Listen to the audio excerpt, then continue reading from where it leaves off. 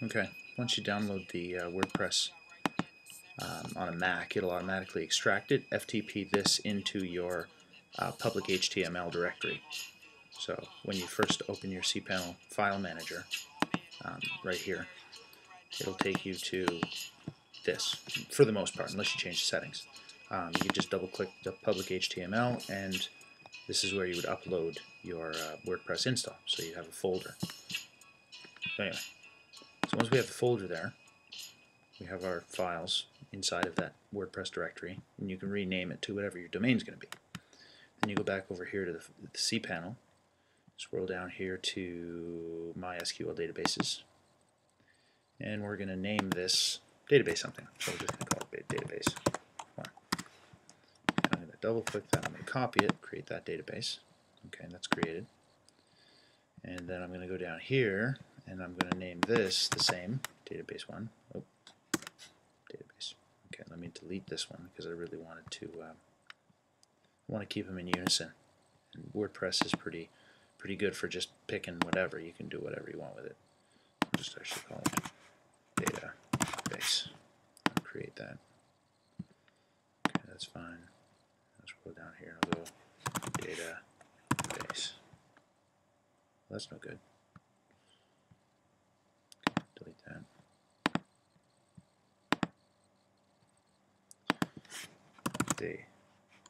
Data. Fun.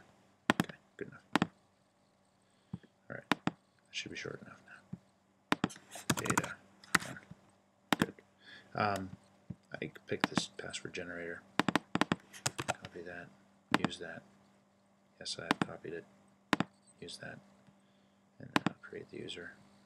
Okay. Then I'm going to tie the two together. So data goes to data, and then add, and then all privileges, make changes, go back. Now, whatever the base directory for this is, which is this, I'm just going to actually go to Notepad, paste that in there. I think this is the domain. I'm going to maybe put a new tab, paste that domain in there, and then slash WordPress. Okay, we'll have this the first time we try it, so we create a configuration file. We already have the database name and all the rest of that stuff, so okay, let's go. So the database name, what was it again? Okay, here, I'll just go get it. There. Okay.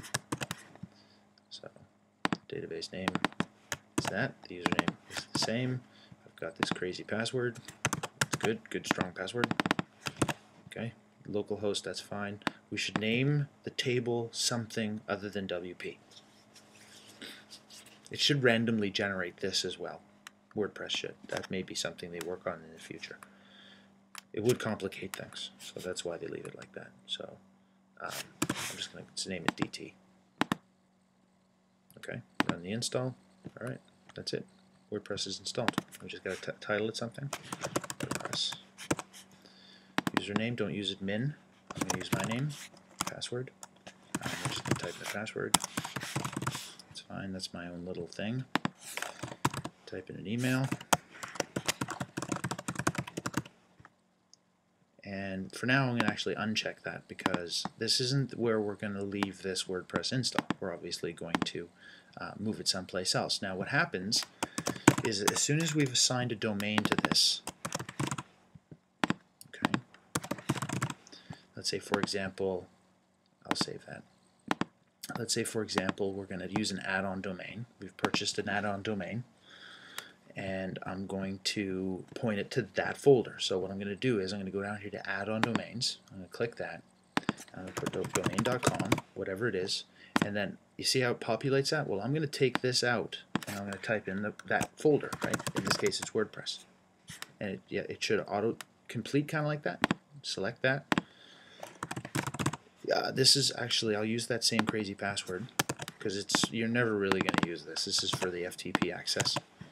Right, so see what I mean? FTP username. So you put a crazy name in there, that's fine, and then add on that domain. Okay. Then what I'm going to do is I'm going to go over to the dashboard of the WordPress install. That's under this crazy thing, right? I'm going to go to the settings, general, and this is where, right here, I'm going to replace that with http://www.domain.com.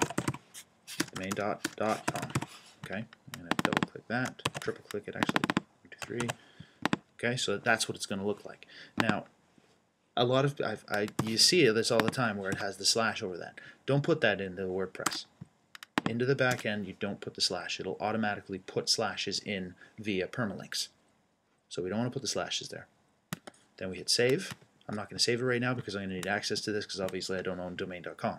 But that's how we point. And then when the domain resolves to this, it's already looking for that domain. So that's how you install WordPress into a subfolder of your site, and then add an add-on domain and tie the two together. Okay, hope you enjoyed the video and I hope it helps.